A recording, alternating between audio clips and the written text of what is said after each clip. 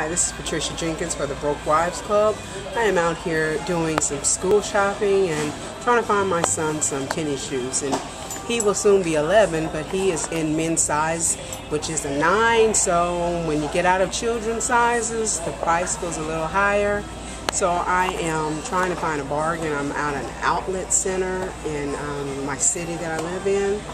And I had one good deal where I had a 40% off coupon that landed me to get like 3 shoes for less than $100. I think it was like $69. I got my little girl pair, and I got my son a pair, and I got my niece a pair, and ended up paying $69 for 3 pairs of tennis shoes. So I'm still shopping and looking and trying to find the best deals to get them through for school, but prices can be a little bit steep, especially when you get to name brand things.